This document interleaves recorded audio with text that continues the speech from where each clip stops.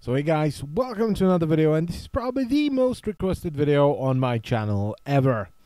Today I'm going to show you my Amprex build. So many people have been asking about this. Now, first of all, before I go into the build, I don't show builds in my videos because everything in Warframe, whether it be Warframes, weapons, companions, melee weapons, it's very much personal preference and it's very subjective. So I would advise you to try out as many weapons as you can and build them in as many different styles as you can, you know, status builds, damage builds, crit builds. Just try as many weapons as you can with as many builds as you can to find what suits you best and what you have the most fun with. So I'm using a very crit heavy build. It's currently 5 Forma. I'm going to add one more Forma. It's going to be V for the point strike probably. And that also means that most of the mods, actually 7 mods, will stay the same no matter what faction I'm going up against. Whether it is Infected, Void, Corpus or Grenier. So first of all I have Split Chamber, Multi-Shot.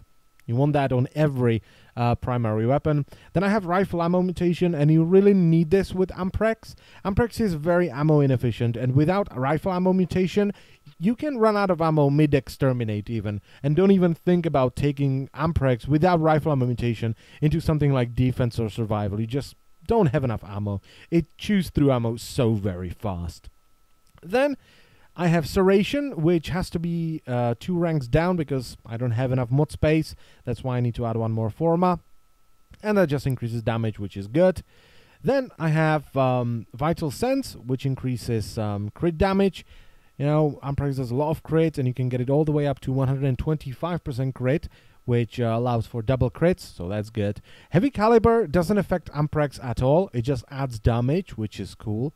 So we're definitely gonna use that. Then I have Hammer Shot. You can change this out for Stormbringer to have more damage but less crit and less status chance. And in that case, the 6th Forma should be a dash for the Stormbringer. Alright, but I'm using Hammer Shot for bigger crits because I just like big crits.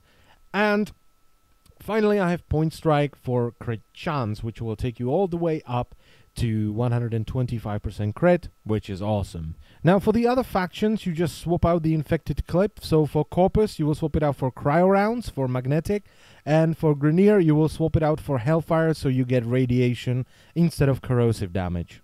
Now if you feel that the reload time is too long and you find yourself reloading more than firing this bloody weapon, you can swap out Hammer Shot for either a reload mod or a magazine mod. And that's the build. I really like it. It's my derp weapon. When I don't feel like aiming and I just want to jump around and kill dudes by holding the left mouse button, I will take Amprex.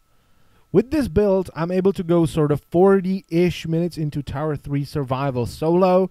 After that, though, Amprex falls off incredibly fast, because as soon as you stop killing enemies pretty much instantly, you're gonna run out of ammo. Now this is much better if you're running with Necros, which is what I usually do, and with Necros I'm able to go to sort of 60 minutes, but with any other frame like Valkyr or Rhino, I will just leave at 40, sometimes even 30, because I just can't kill dudes fast enough, and I either die or I run out of ammo, and at that point, what you're gonna do? You don't have any ammo.